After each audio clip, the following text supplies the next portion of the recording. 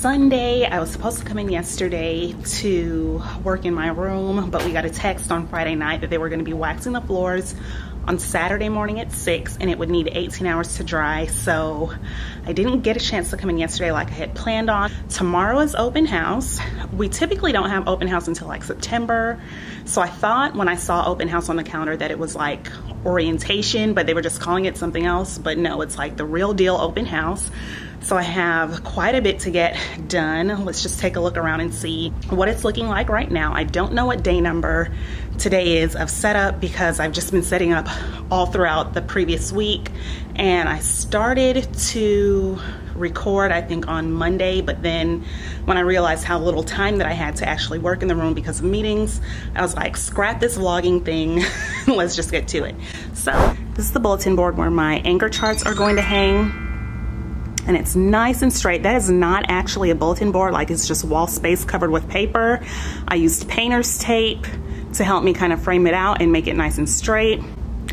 That's the front of the room. Those are my rules hanging up, but they are looking a little plain and homeless, so I need to put some kind of backing on it. That bulletin board is from last year. Actually, I need to take the border down and just replace it. This is gonna be my amazing work board. Either writing, student writing, or birthdays, I'm not sure. And then like one of these will be writing, will be birthdays, and I don't know which is which. The library is looking more organized, but I don't really like how the books are.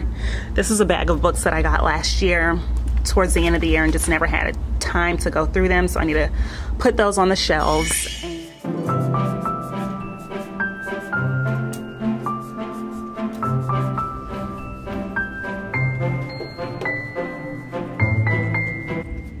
So what I'm doing now is just trying to clear off my kidney table. There's so many little things on here that had been accumulating and piling up over the last several days, and so I'm trying to use the one-touch rule, which is something I learned from my mom, and it's basically this: when you're cleaning up, you touch things one time, don't pick it up and put it down somewhere else. Like, pick it up and put it immediately where it belongs. And I had been avoiding this task because there's so many little things on this table that all go into different containers or different places, and so that's what I'm doing now, just picking everything up one by one and putting it where it goes.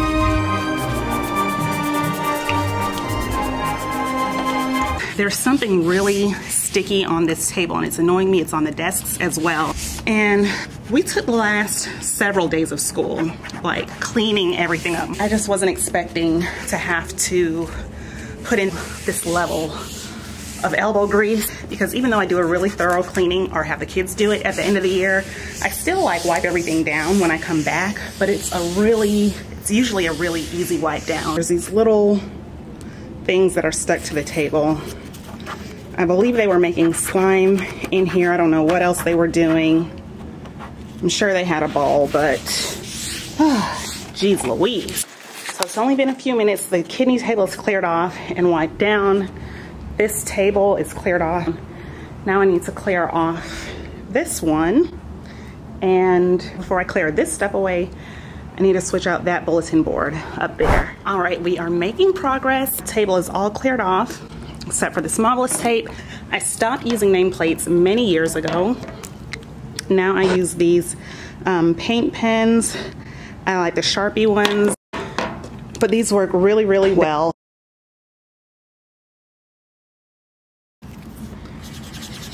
So after I get this name off the desk, I am going to wipe all of these down. You can see this desk has lots of that stuff on it. I don't know what it is. I'm gonna stop talking about it so I won't be annoyed.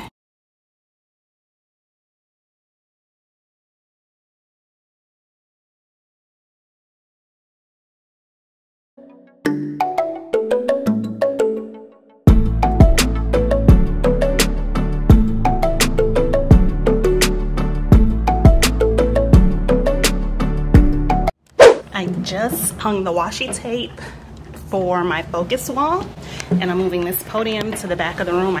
So I think that's it for today. I started to take down the rules and incentives and all that kind of stuff is going to be on this bulletin board with the plans in the black and white. There's where I'm going to hang my objectives.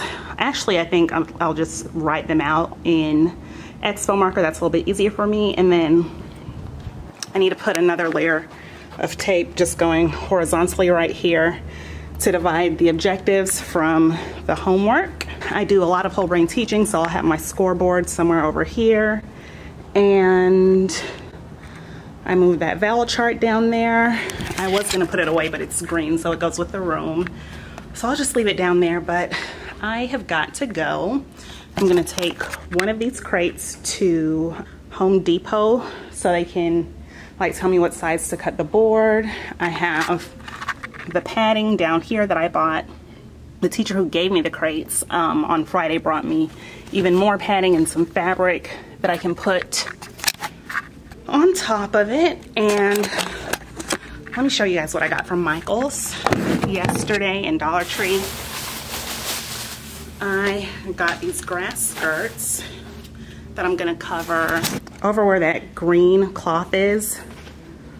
I'm gonna use this to cover it.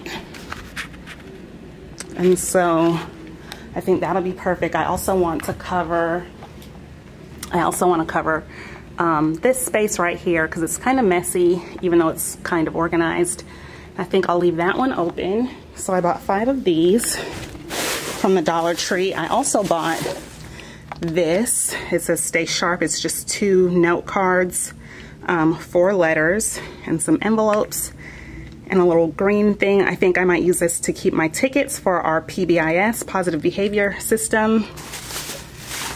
I got these for pencils, sharp pencils, dull pencils, and then when we do revising and editing, we use red and blue pens. So I'll put the pens in a cup. At Michael's, they had the card stock for buy 2, get 1 free. So I got these. I have a pack that's already at home. Oh, well, I started using it at home. It's in here. And then I got this clipboard from Michael's. I think this is so cute, and I could not just let it stay in the store, so it's $5. But that is it for today. Go ahead and do this. Subscribe if you haven't already, and it is a wrap.